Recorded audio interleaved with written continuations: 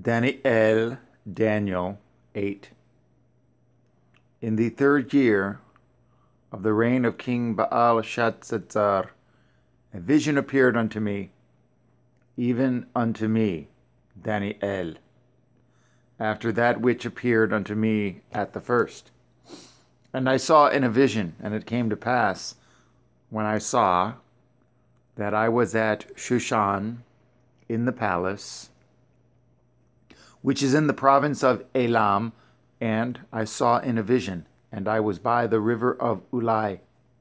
Then I lifted up my eyes and saw, and behold, there stood before the river a ram which had 2 horns. And the 2 horns were high, but one was higher than the other, and the higher came up last. I saw the ram pushing westward and northward and southward, so that no beasts might stand before him, neither was there any that could deliver out of his hand. But he did according to his will, and became great.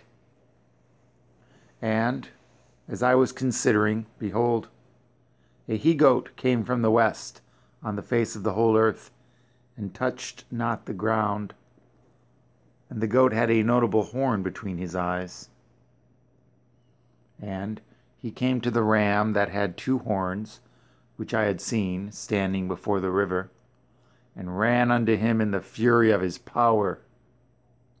And I saw him come close unto the ram, and he was moved with choler against him, and smote at the ram, and broke at his 2 horns, and there was no power in the ram to stand before him.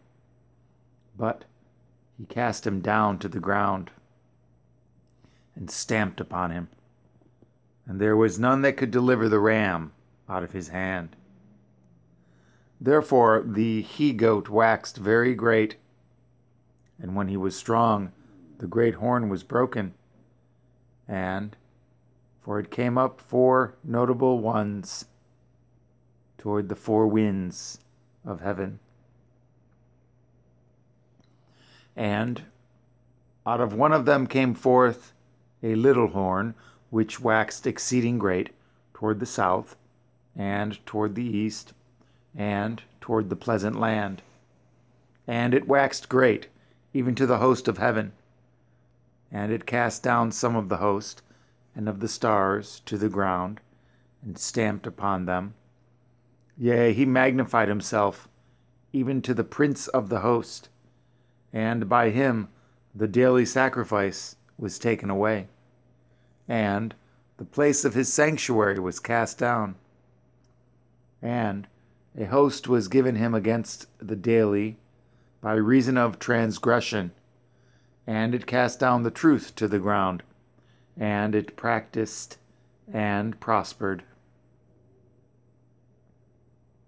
Then I heard one Kodeshi speaking, and another Kodeshi said unto that certain Kodeshi which spoke, How long shall be the vision concerning the daily sacrifice, and the transgression of desolation, to give both the sanctuary and the host to be trodden under foot?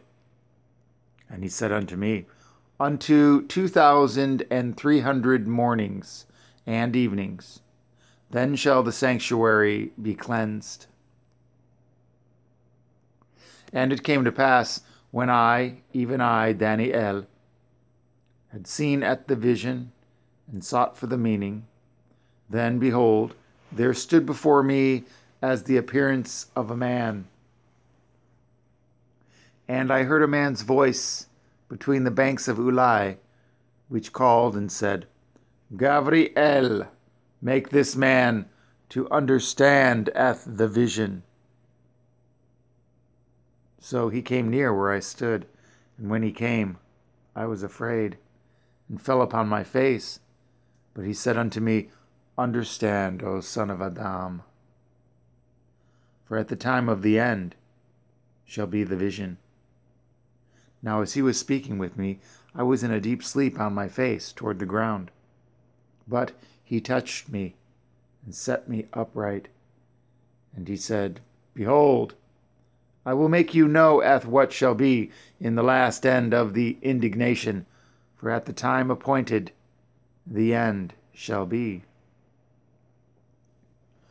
The ram which you saw having 2 horns are the kings of Madai and Persia, and the rough goat is the king of Yavan, and the great horn that is between his eyes is the first king. Now that being broken, whereas 4 stood up for it, 4 kingdoms shall stand up out of the nation, but not in his power.